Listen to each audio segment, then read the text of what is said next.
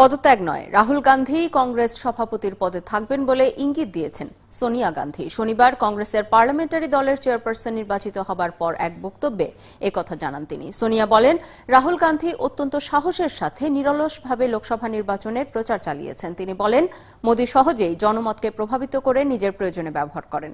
এমন একজন প্রতিদ্বন্দ্বীর বিরুদ্ধে নির্ভীক নেতৃত্ব দেয়ায় রাহুলের প্রশংসা করেন সোনিয়া গান্ধী। এ সময় তিনি রাহুলের পক্ষ নিয়ে বলেন, দিনরাত এক করে পরিশ্রম করেছেন রাহুল। এদিকে পার্লামেন্টে বিরোধী দলের মর্যাদা না পেলেও বিজেপিকে 1 ইঞ্চিও ছাড় দেওয়া হবে না বলে জানিয়েছেন রাহুল গান্ধী।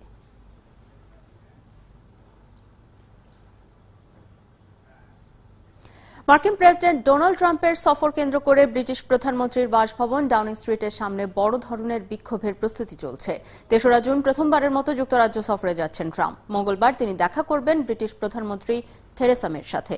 এই দিনই ডাউনিং স্ট্রিট ঘেরাওয়ের ডাক দিয়েছে ট্রাম্প বিরোধীরা। তবে বিক্ষোভকারীদের প্রতিহত করার ঘোষণা দিয়েছে ব্রিটিশ পুলিশ। শুধু ট্রাম্প নয়, অনেক বিশ্ব নেতাকেই যুক্তরাজ্য সফরে গিয়ে পড়তে হয়েছে বিক্ষোভের কবলে। এই তালিকায় আছেন রুশ প্রেসিডেন্ট ভ্লাদিমির পুতিন, সাবেক মার্কিন প্রেসিডেন্ট জর্জ ডব্লিউ বুশ, চীনা president Xi Jinping, সিরীয় president Bashar আল আসাদ ও সৌদি বাদশাহ আবদুল্লাহ।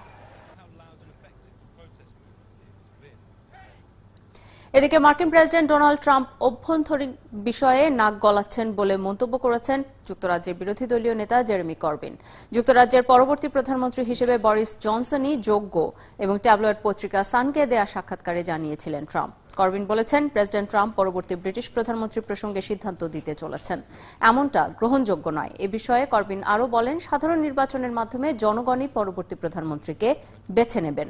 কনজারভেটিভ এমপিরাও এখন প্রধানমন্ত্রী বাছাইয়ের এখতিয়ার রাখে না বলেই দাবি এই বর্ষিয়ান সোশ্যালিস্ট নেতার।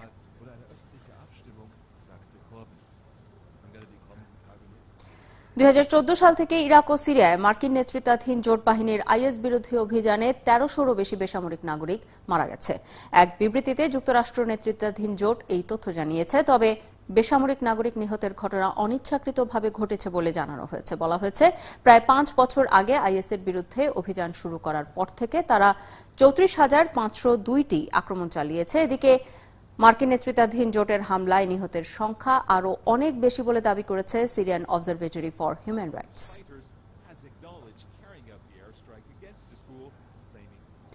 যুক্তরাষ্ট্রের নতুন আইন অনুযায়ী এখন থেকে ভিসার জন্য প্রায় সব আবেদনকারীকেই সামাজিক যোগাযোগ মাধ্যমের বিস্তারিত তথ্য জমা দিতে হবে। মার্কিন পররাষ্ট্র দপ্তরের নতুন নিয়মে বলা হয়েছে, আবেদনকারীকে তার সামাজিক যোগাযোগ মাধ্যমে ব্যবহার করার নাম এবং গত 5 বছর যাবৎ ব্যবহার করছে এমন ইমেল সহ ফোন নাম্বার জমা দিতে হবে। তবে কূটনীতিক এবং সরকারি কর্মকর্তাদের ভিসার ক্ষেত্রে সবসময় এই কঠোর ব্যবস্থা প্রযোজ্য হবে না।